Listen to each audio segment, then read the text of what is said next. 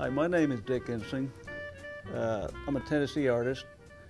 We're going to bring you another free video. Now, the first one we showed you how to use shapes, and I'm going to use the same basic still life, and we're going to show you how to use the values now that you put the shapes in. So if you look at one of the other videos, one of the free ones, it shows you how to put the basic shapes to work for you. This time we're going to use values. Now I'm going to use a little bit bigger brush this time. It's the Pro Series number 4, flat. It's got the long bristle, okay? And here again, it gets a nice chisel point on it. Use the flatter. We're going to use a technique called scumbling. And when I say scumbling, this is scumbling. Take the side of your brush and scumbling the color in. Now basically, there's 11 values that we can see, and I've kind of drawn them up here. From light, here's the light source coming from this direction, okay? Make sure you know where your light source is. Goes down here, here's a middle value, here's a deep value. Basically, our eyes can see 11 values, okay? Watch the lights. Pick out the darkest values first. The darkest values I see like are the grapes, so scumble in that color. Pick up a little paint. I'm going to use the same color I used for the sketch, for the drawing in the basic shapes. Pick up that color, put scumble the color in.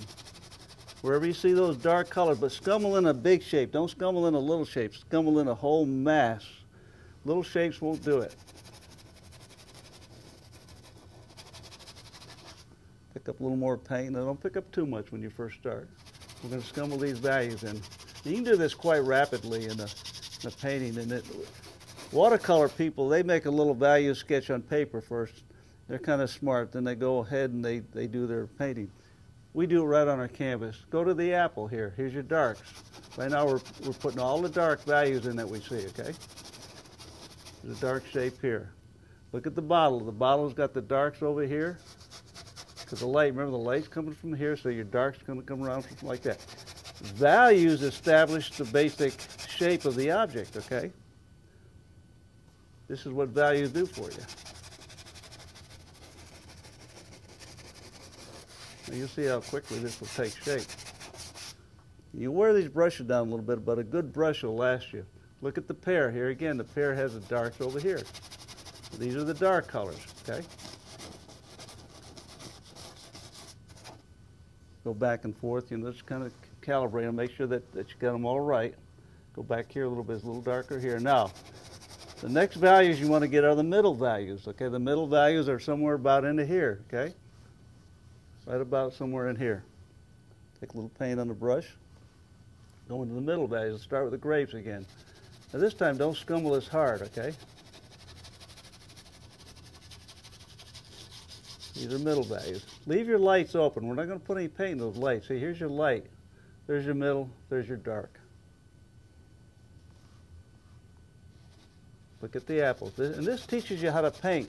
That before you can put color in, you have to set up the palette, the canvas with values, okay? This is very important. After design, this is the most important thing, then color comes last. Okay. Middle values. Remember, values establish the form of the object. Always remember that, and your painting will never go wrong. A little bit in the pear here, the little middle values. Now your shadows, remember the shadows. The shadows are more or less a middle value, okay? And get the big masses. Don't just hit a little spot. That won't do it. You have to get the big masses first. Shadow on the apple goes all the way down to here. See it? You'd be surprised how quickly this will develop itself. A little bit of a shadow here in the grapes, okay?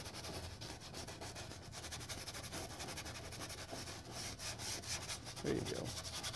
Now sometimes I'll spend in my studio, I'll spend several hours just developing a painting like this. But you can do it quite rapidly, just playing around with it and enjoying yourself. But see how quickly you can see how the bottle turns, the apple turns, the pear turns, the grapes turn, okay?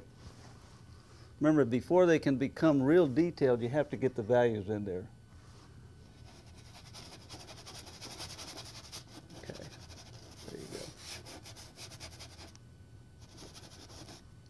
And these free little lessons are a prelude to the bigger lessons.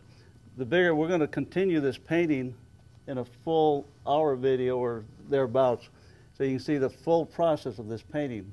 So now you've seen how to put the shapes in, you've seen how to do the values in.